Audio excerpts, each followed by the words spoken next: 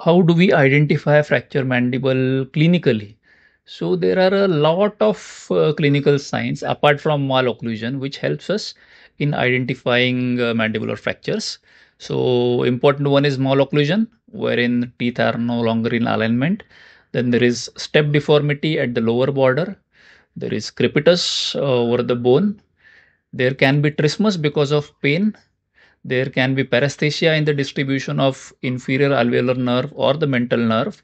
One of the important overlooked signs is ecchymosis in the floor of mouth.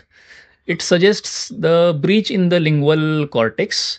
So that is also almost, I would say, pathognomic of fracture mandible. Then there can be intraoral breed deviation of the chin of the mandible on mouth opening. So these are a few of the clinical signs. A thorough clinical examination and investigations ensures accurate diagnosis and management.